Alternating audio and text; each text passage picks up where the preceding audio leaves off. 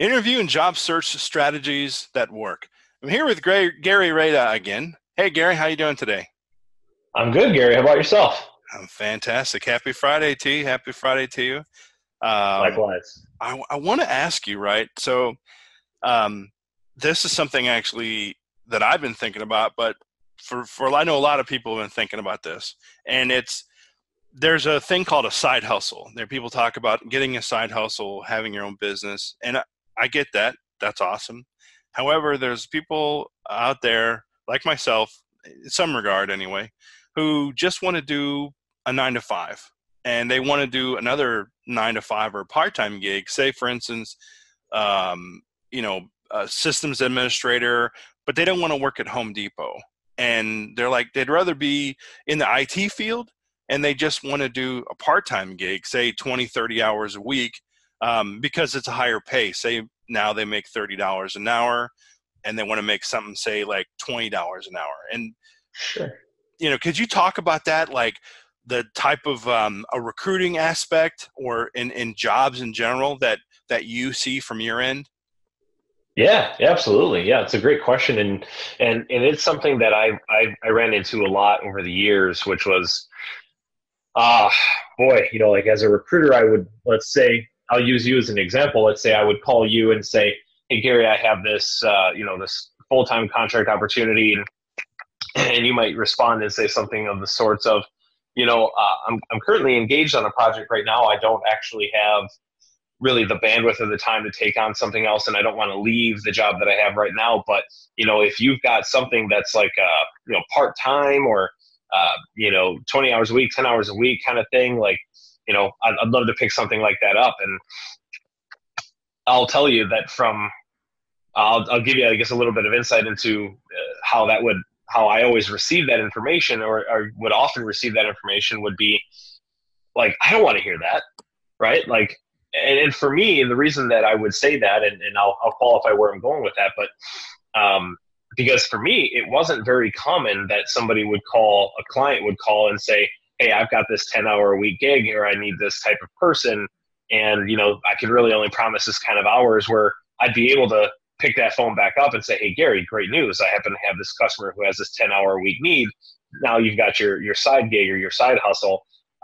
So for me, it wasn't that frequent that I'd have an opportunity like that. But from personal experience, as well as in the recruiting space, I do have some insights to share on how that usually goes, what it really looks like, and more importantly, I think some what I hope is good advice for folks that are starting to think of opportunities in that area, and really kind of some things that they should be keeping in mind, and maybe some realities to think about as well. So first things first. So, okay, I want a side hustle.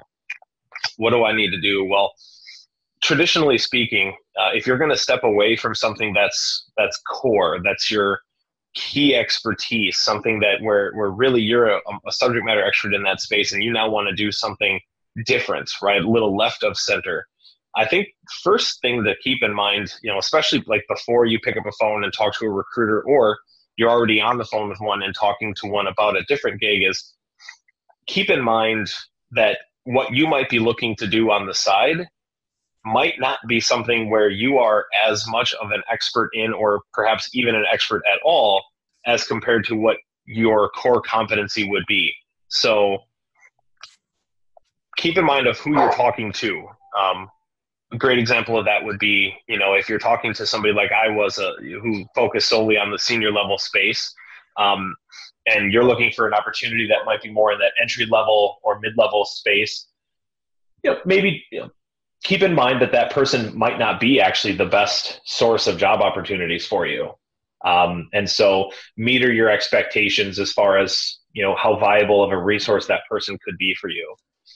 Does that make sense, Gary? To start with, does that make sense? Yeah, I know what you're saying. Right. You're I get it what you're saying. You're a leader, you're a PM, let's say, right? And you go into another field, or the recruiter, they don't have those low level jobs, if you will. And I fully understand what you're saying. They don't have the recruiter doesn't have the reach, or he or she doesn't know. Yeah, I completely get it.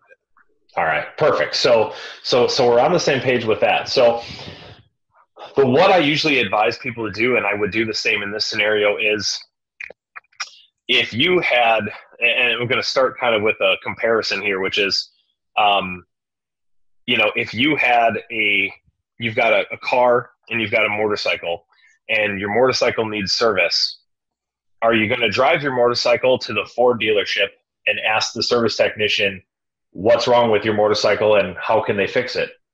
Well, no, right? Because they don't specialize in motorcycles. And while you could potentially get absolutely lucky and that particular technician happens to be a motorcycle rider themselves and says, well, maybe I can help you after hours. No, you're going to take a motorcycle to a motorcycle dealership. You're going to take a car to a car dealership or to a service center that specializes in that. So I'm taking the long road of saying, if you're working with a senior level recruiter for senior level positions and you're looking for a side hustle, find yourself, get an introduction to, or simply put yourself out there online on the number of different job posting opportunities, Indeed's, Career, Monster, Dice, etc., and look for that entry-level recruiter, somebody who's going to have a high volume of entry to mid-level positions in the field that you're looking to break into, and have that person in your virtual Rolodex as a source of opportunities for those lower level positions. So now you've got someone who specializes in helping you find positions in that core competency in which you're an expert. And now you also have someone in your back pocket who is out there actively searching for, or at least someone you can call for those opportunities when you have the time. Does that make sense? Oh, exactly. I know what you're yeah, it makes perfect sense. I know what you're talking about. I just thought of a strategy to actually get into that niche or whatever, but I'll let you finish your thought. Yeah, no, and absolutely. And so it's aligning the things that you want with what's available to you, that, or the people that can help make that side hustle a reality. And really, there's nothing better, especially if you're in technology. There's nothing better than utilizing the tools that already exist out there to put yourself out there. So don't be afraid of the online job postings, or resume posting places, but just be aware that, like anything else, of course, you're going to have to learn how to wade through the garbage. You're going to have to learn how to communicate with people that they may not necessarily have your best interest in mind. They may not communicate very well with you, whether it's simply a language barrier or a lack of understanding of what it is that you do.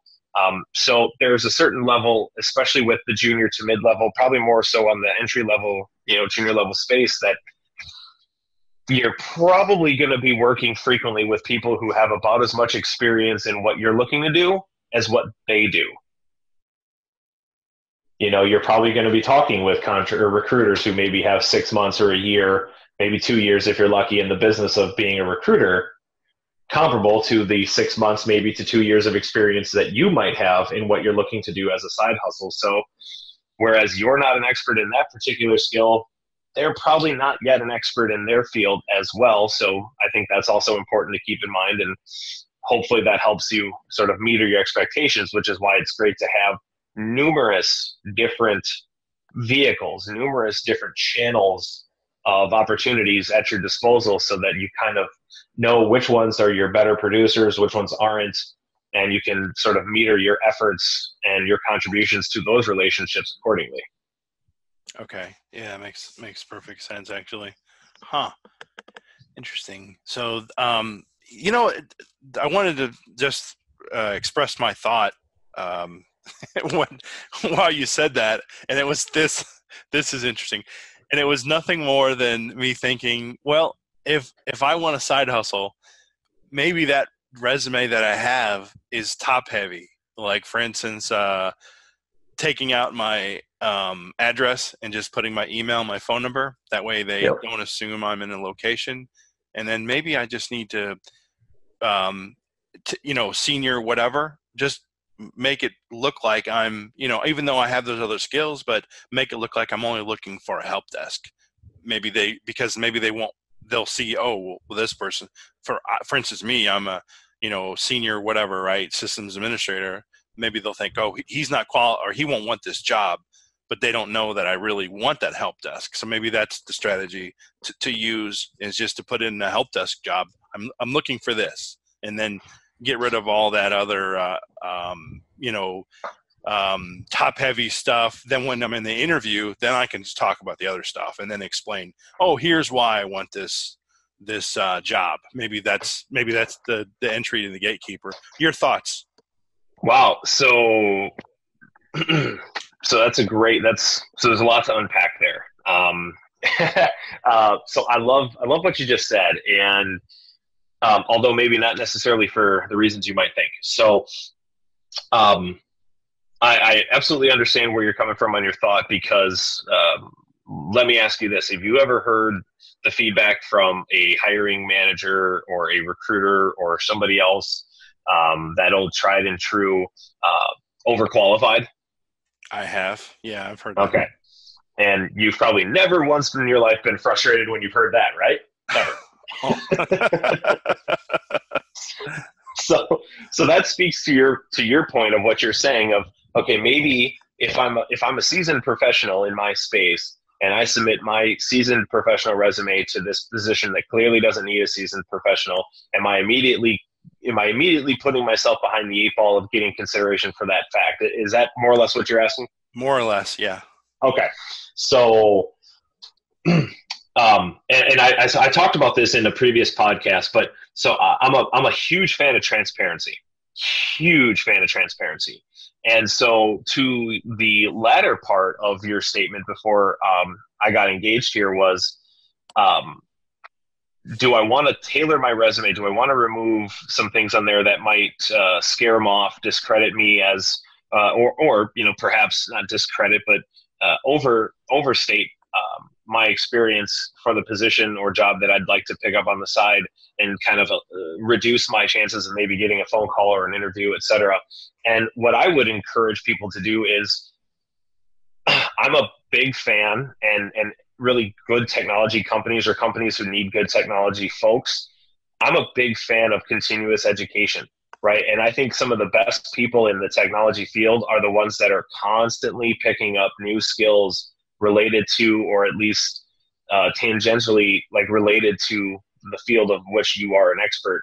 And so since I'm a big fan of continued education for my own self, most people in this space are going to appreciate someone also who's saying, hey, listen, I have a particular set of skills, but I'm looking to expand that, because I think that if I have a better understanding of all the moving parts within an organization's IT infrastructure, that'll ultimately one day perhaps even make me better at what it is that I'm an expert in, as well as just better enhance my understanding of all the moving parts as a whole and make me a better asset, not just in the side hustle, but also in my core, in what I do for a living.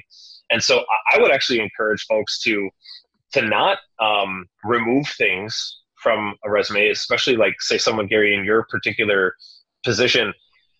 If you removed everything that overqualified you, they'd want to know have you been working since 1979, right?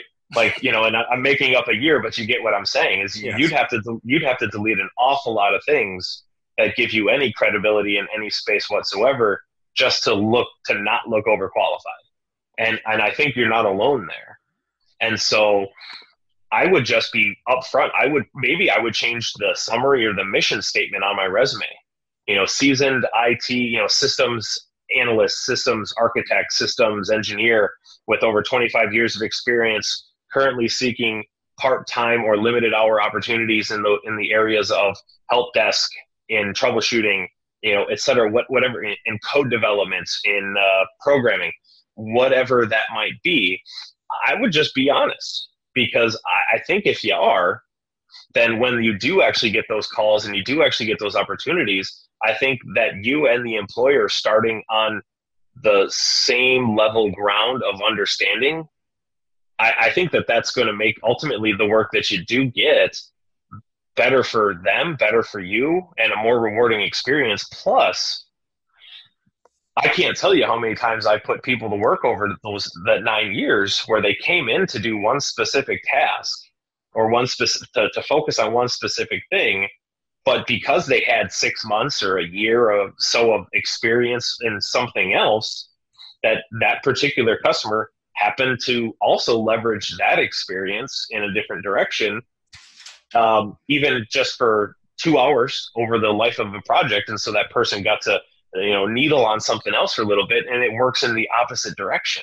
So if you happen to come into something that is junior level because that's what you wanted, but the manager, he or she already knows from the onset that you're an expert in XYZ, it's not uncommon for that person to then find, hey, Mr. and Mrs. Consultant, I know you're here doing this, but I also know from our conversation that you're an expert in this space, and we're having just a hell of a problem with this, and thought maybe you'd have a couple of minutes where you could take a look at this and see if you could lend us a hand. So you're in there doing what you wanted to do, which is your side hustle, but then you also get to lend some expertise perhaps in the area where you are already an expert. And I think perhaps just enriching that opportunity as a whole and making it more rewarding for not just the client, but for yourself. So I would just shoot from the hip. I would just say, hey, I got 25 years here. I'm not a junior level person in what I am an expert in, but I'm absolutely just getting started in coding. I've always been curious about coding. I've always wanted to learn more about it. I've spent the last XYZ number of months or years immersing myself in it. I've been doing some coding and programming at home, and I think I'm ready to start contributing to an organization in that space. And since I have 20 hours a week where I'm not needed doing anywhere else, I think I could really bring some value because I'm very eager and excited about this technology, and I'd love to be a contributor. I think that's going to be more impactful to somebody who's hiring than to try and hide the fact that you're actually a senior level person in the space, because I'm pretty sure 2 minutes after talking to you, Gary, it's going to be impossible to hide that you're not an expert in that space to some extent. Yeah, right. Yeah. Would you agree? Oh, yeah. I agree with you. My thinking was to get past the gatekeeper. Sometimes the recruiters are, I don't know what it is. It's the names that shall not be named at recruiting companies out there. Let me talk to my accounts manager, right? Mm-hmm. Oh, I got to meet with you to make sure. And they were like a bartender before in college or something. And why are you qualified to be an IT recruiter again? Oh, because I have a degree in whatever. How is that? Communications. Yeah. Right, HR. They have no idea about IT, and they're talking to the IT operations manager, he or she, and they're not conveying what I'm talking about. And it's but the funny thing is that's true even when you're applying for senior level positions in which you are immediately qualified for, right? Yeah. Just like the previous conversation, I mean, you're going to know real quick the caliber of person you're dealing with right away. And so, kind of like a comment I made earlier about metering expectations, if you're, since as an expert in the space yourself, you're going to acknowledge and probably identify very quickly the caliber of individual that you're dealing with, whether it's for a senior level job or an entry level job, regardless. And so that might just be another, as discussed before, that really might just be a great example of a call that in a relationship that you don't invest a whole lot of time into, because they're probably not going to be a good resource. I would also say leverage relationships with existing people that you already have, whether it's clients you've supported in the past, whether it's peers that you have in the industry who maybe already work in the space at which you're looking to break into, because especially for the companies they're already working at, that's oftentimes an excellent opportunity to break into that space on a side hustle level, is if you already know someone who works in that space, because generally at the junior to mid, that junior level, most companies kind of have a revolving door at that level. They don't have excellent retention when they're talking about bringing people in who are super green, whereas somebody like yourself who has discipline, who understands the business, who understands that technology space, is much more capable and qualified of dealing with the things that a person who's brand new into that space is going to encounter. And you're actually better equipped to deal with that position, especially mentally and emotionally, being not new to the industry, than say somebody who's fresh out of college and this is perhaps their first job, and their first foray into the real world, which can be obviously kind of jarring and shocking for some people sometimes. So you already know how to navigate that arena. So you already have a leg up on somebody coming out of college. And if I was a hiring manager, I'd probably be more inclined, especially for a temporary position, I'd be more inclined to hire somebody like you than somebody out like an intern level that's just breaking in. I wonder if you could just talk to all those people I talk to sometimes from outside. just be like my catalyst or whatever. Just talk on my behalf. Like, this guy, knows X, Y, Z. He doesn't know everything, but he knows this and that and the other. Like, what do you call it? Like a handler or like a I'll be like a broker. Broker, there you go, like a broker, IT recruit or an IT broker, basically. Yeah. Hey, might have just created a new market. Yeah, right. Yeah. And I think that comes back to knowing yourself and being confident in how you want to market yourself as a person at really at any stage or to anyone.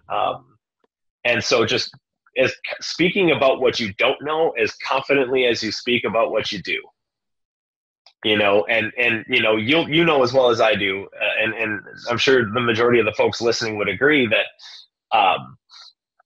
not knowing an answer but knowing how to find an answer is oftentimes just as valuable as already knowing how to do something. So being able to say, Mr. and Ms. Manager, to be completely transparent with you, I don't know the answer to what you're asking me, but I can confidently say that I know how to find the answer, and I know how to do it in a way that's quick, that gets me back on task, right? That level of problem solving, that's not common in interviews. And believe me, for as many as you've been on, I've conducted more, right? Yeah. So that's not a common trait of people saying, I don't know, but I know how to find it. And I've put a lot of people to work into positions that they might not have been totally qualified for, simply because they were able to convey that they know how to get the answer and how to collaborate and work with people to solve that problem that they don't know how to solve themselves just yet. So, that's, that would really be the crux there, is just being able to say, hey, I don't know, but I know how. I know how to find out how to know. So I'll tell you, this is not off topic, but this is kind of on topic. But there was interview, 6-7 months ago, something like that, and it was with one of these 3-letter. Let's see, it was like a Lockheed Martin type of company. Oh, sure. Yeah. Yep, anyway, so government contractor. Yeah, government contract. Yeah. So I go in the interview, and they're all in suit and ties, and I had a shirt on, a nice shirt. Did I wear a tie? I think I might wear. No, I didn't have a tie, but everybody else is wearing a tie, kind of like buttoned up or whatever. Almost like the IBM type, right? That's kind of sure thing. So they asked me some questions, and it wasn't really a lot of. They asked me some technical stuff, but the questions that I asked them was more about the people.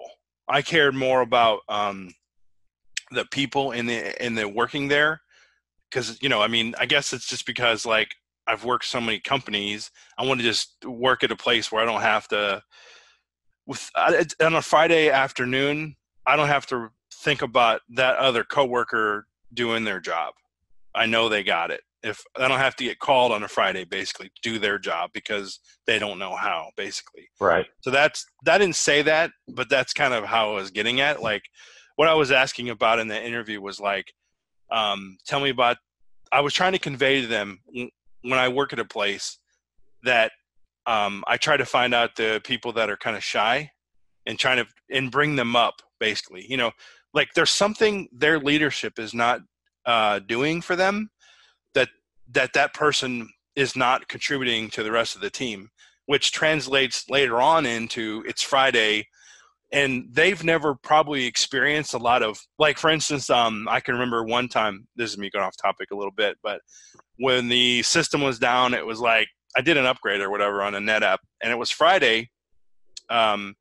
And okay, I just need to figure it out, right? Okay, I called NetApp, right, of course, and I got it up like 8 hours later.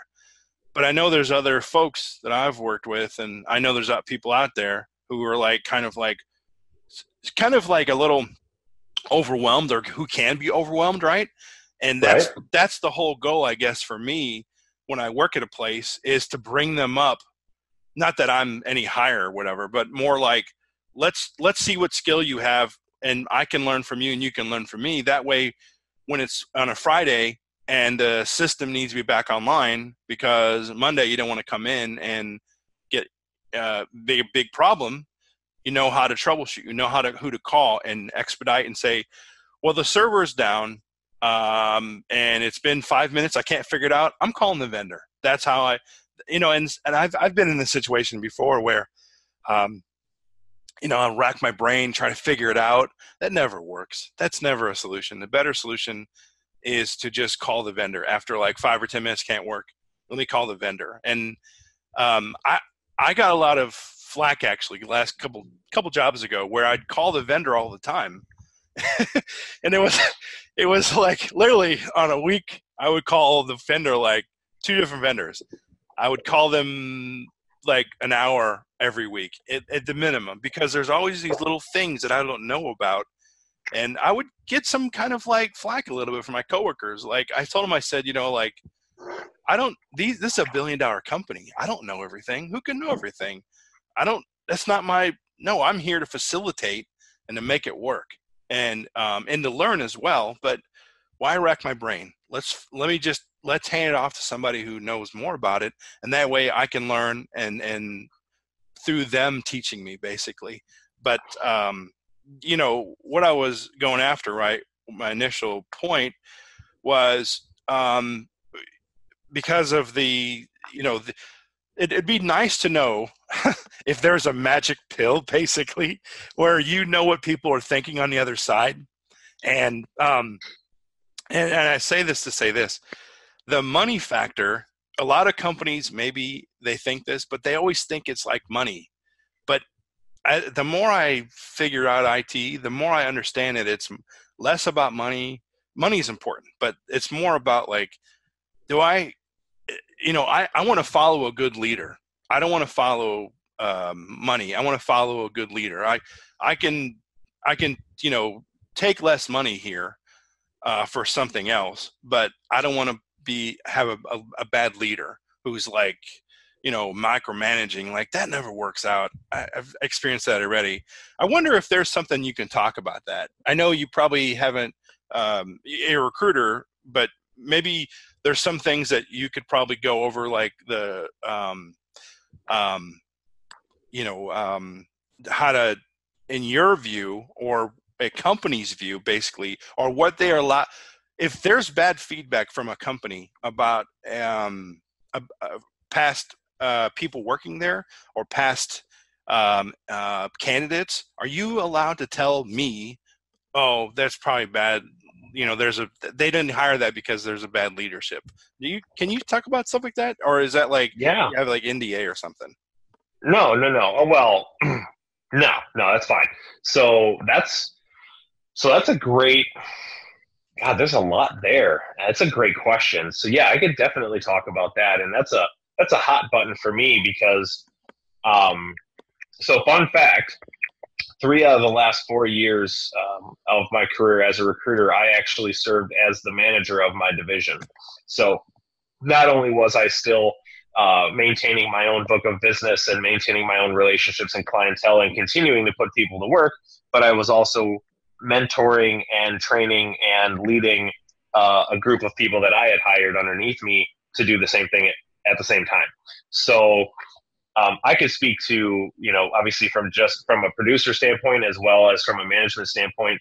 And, in my management career, I received a lot of, really excellent feedback that I think helped make me a better leader over time. And I want to emphasize something that I just said. You may have noticed that I never referred to myself, other than title, I never referred to myself as managing people or managing or as a manager. And there's a very important distinction to be made there. And it goes back to your point, which is you said, I want to follow a good leader, right? I want to follow a good leader. I don't want to follow the money. I want to work for a good leader. And I think first and foremost, it's important to define the distinction there, because people might think, well, that's just semantics. A leader, manager, whatever, right? They're the person you report to. Sure, if you want to get super vanilla about it, yeah, they're the person you report to. But a manager is great at telling people what to do. A leader is great at showing people and setting the example of what to do. A leader is somebody that people want to follow. A manager is someone that people work for. And I think that's an important distinction to be made. So with that understanding in mind, as a recruiter, and this goes back to a previous podcast also, I always took it upon myself when talking with contractors to understand what it was they did and did not like about previous positions they had worked. And micromanagement was oftentimes a common trend, and I think you're going to find that anywhere where there's a management structure, that there's going to be someone complaining that they feel micromanaged. Whether micromanagement is existing at that particular time or not is purely subjective. But and the reasons is that it was important for me to know those answers was because, again, speaking back to a previous podcast, I took it very seriously to try and match somebody to a position that matched as many factors as they could of the things that they wanted, as well as trying to avoid things that I knew from past jobs were not good fits, or were things that they were actively looking to not find, a scenario that they were actively looking to not find themselves in again. So let's say, for example, a consultant said to me, the last, what I didn't like about my last project was it was a very stressful environment. It was stressful from the perspective of the fact that it kind of seemed sometimes like the left hand didn't know what the right hand was doing. Management, there wasn't really great communication from management down the line. Or there was too many managers, too many hands in the cookie jar, if you will. And, I had to go to this person for this and this person for that. And just the delegation was bad. And, honestly, I didn't work well in that environment. And that's one of the reasons why when the contract didn't renew, I was really happy not to stick around. Awesome. Great. So if I know in advance, as a recruiter, I always took it upon myself also, because the role that I had at the organization where I was the last 9 years, I held a bit of a hybrid role in the sense that not only did I work with the talent such as yourself, but I also worked and spoke and interacted directly with the hiring manager who would ultimately become that person's managing, or that their manager, their director, etc. So I had a relationship with both the client and with the consultants.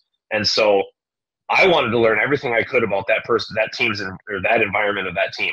How many people, what was the dynamic? Was it team focused? Was it more individualistic? What's the management structure? What's the reporting structure as far as expectations? Because the better I could understand that environment, then the better I could inform you. I could be on the phone with you and you could say similar feedback to what I mentioned earlier. And I could say, hey, Gary, I don't know if this particular position is really going to be a great fit for you, because I remembered that you had mentioned to me, that the communication seemed a little bit spotty and that the environment was a bit chaotic. And I said, this environment is very similar to that. It's heavily regulated, so it's very chaotic. It's very fast moving. Requirements and commands and tasks that you're being assigned can change, within the hour or while you're in the middle of something. And then I can give you that information and say, and you can make a decision. Well, okay, yeah, that's, but you know what, I'm still interested. Let's talk more about it. Or you might say, hey, you know what? Yeah, thanks for letting me know. That probably would have been a bad fit. And even if the location was great and the money was great, I mean, if you told me that that's an environment you don't thrive in, then I was working to try to not put you in that environment again.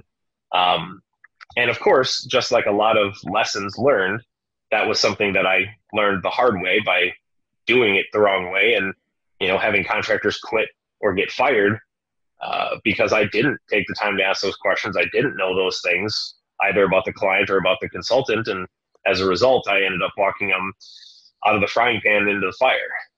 And so, like most policies, they're learned from past mistakes. And that was no different for me. So I always want to disclose that kind of information. And I'll tell you what, I had absolutely no qualms whatsoever of saying, you know what, I don't know that this manager is the right person for you to work for. Because usually I wouldn't disclose the customer. So really, I wasn't harming reputation of anybody, but, I would have had no problem to you, or to any consultant, that I was working with to say, you know what, this manager was recently promoted into this position from a completely different role within the company in a completely different skill set. And based on what I know about you, Gary, I don't think this would be a good personality fit for you.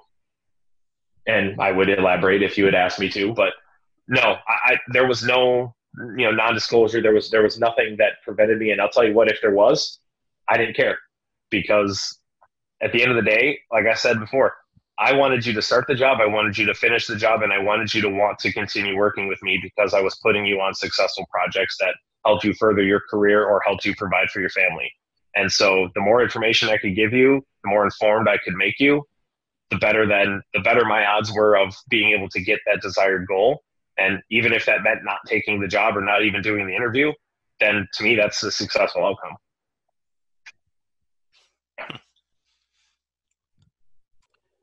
Oh, Gary, yeah, that was great. So I think let's wrap it up. How can people reach you? How can they get in contact with you if they have any questions about your knowledge and the services you have? Absolutely. So the best way to reach me right now is actually through email. And so that's going to be Gary, Gary.Rada, R-A-D Delta A. So Gary.Rada at N as in Nancy, M as in Michael, NM.com. Awesome. So I really appreciate it, Gary. Thanks a lot for coming on the podcast.